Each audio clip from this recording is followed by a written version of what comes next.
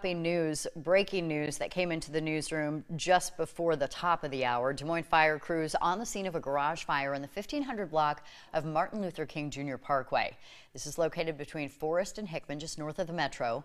Fire officials say the garage was fully involved when they arrived on the scene. We've also confirmed that the fire led to some power lines collapsing, so Mid-American crews are also on the scene to make needed repairs. The fire started just before 11 o'clock. Crews got there soon after. By 11:30, they say they had the fire knocked down.